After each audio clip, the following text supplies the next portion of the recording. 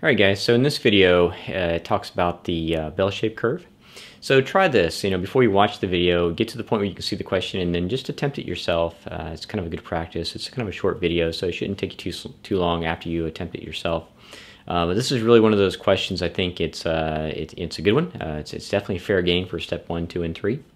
And I think it's a good learning point. And it includes standard deviations and such. So anyways, if you like the video, make sure you hit subscribe. Again, it does help. Kind of gives me something to kind of track to see who's actually watching these things. So hope you like the video. All right, guys, so it says, assuming normal Gaussian distribution, how many men would be expected to weigh less than 86 kilograms in the study? Okay, so far we know that we're talking about normal distribution. And anytime that you see where it says normal distribution, I want you to think bell-shaped curve, okay? And that just means the population is kind of like it's just evenly distributed according to the bell shape. So it says a group of researchers are trying to determine whether an over-the-counter supplement impacts weight loss in men over the age of 50. 1,000 men over the age of 50 are entered in the study. Okay, so N equals 1,000. The mean weight of enrolled is 82 kilograms with a standard deviation of 4. Assuming normal distribution, how many men would be expected to weigh less than 86 kilograms in the study? All right, so in something like this, they're testing your knowledge of standard deviation, and again, when it says normal distribution, you got to know it's just a bell-shaped curve, okay? So as you know, they also tell you what the mean is, okay? The mean, or the middle, okay, and just to kind of review that, you have the mean is the average, okay? So it's basically, in a bell-shaped curve, it's going to be dead center in the middle. The median, again, that's the absolute center, so again, in the middle in that one. And then the mode is going to be the most frequent, think of that, the most frequent number you see, okay? The most frequent number. So in this situation, everything's going to be pretty much dead center. So the mean that they're telling us is 82 kilograms, okay? The question says, how many people would be expected to weigh less than 86? So somewhere over here, obviously, we're going to put 86. We got to figure out, well, how many people are less than 86 in this study of a study where there's N equals 1,000. There's 1,000 men. All right. So again, it comes down to, do you understand standard deviation? Now, what you have to have memorized is what? 1 standard deviation, 68%. 2 standard deviations, 95%.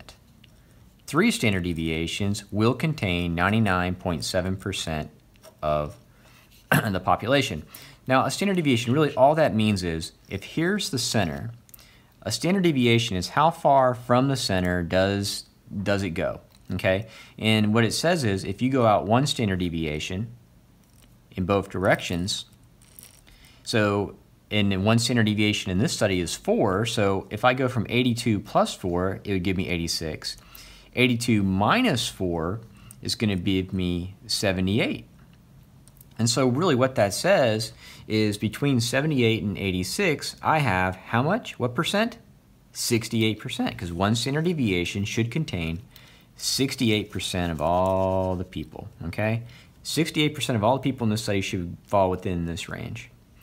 Well, I want to know how many are below 86. So really all I got to do is, I know this is 68. I just got to figure out how much this is, right? Well, very simple. If this is 68, everything with that has to equal what? 100.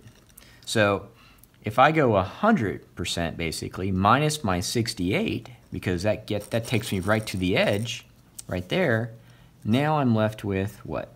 I'm left with 32. Now what does that 32 represent? Does that represent just this? Well, it represents this and this side. All right, so we can't say just 32% plus 68. We got to cut this guy in half. So divide by 2, and that gives us 16%, right? Because this piece is 16%, and this piece over here was 16%, right? And this guy, and remember, all this was 68. Now all that combined all that combined, 68 plus 32, would give you the complete 100. But the question here said, how much is below 86? Well, how much was below? Well, I got my 68 plus my 16, right? So 68 plus 16 gives me 84% of the population was below 86 kilograms. How many people were in the study? 1,000. So what's 84% of 1,000? 840. Okay? Be careful. They could change the n could be something where you actually have to, you might have to actually figure it out in mathematically 84% of, say, 2,000 or some whatever number. This is just simple math. Now, I think on the step, they're really testing your ability. Do you know standard deviation? And then do you know percents? And that's all they're going to do is either say, either say down, up, or whatever. Now, they could have said, they could have changed this number to what? They could have said greater than 90 kilograms. Oh, then I would have went out one extra standard deviation here. I know that's 90. And how much is over here? Well, I know if one extra standard deviation is 95%, so 95% is here, then how much is on the outside? An extra 5%, but I got to cut that, divide it in 2, so it would be 2.5 and then 2.5. So if they would have said how much is greater than 90 kilograms, I'd say 2.5%, and then that's what, 2.5 is just going to be, what, 25 people? It's 2.5% of 1,000, okay? So understand how to work this little line down here based on the standard deviation they're going to give you. What's the mean? And then just figure out how they're going to ask the question, okay? And then just be careful about running the percents according to whatever the n is in the study. So, hope this helps, guys.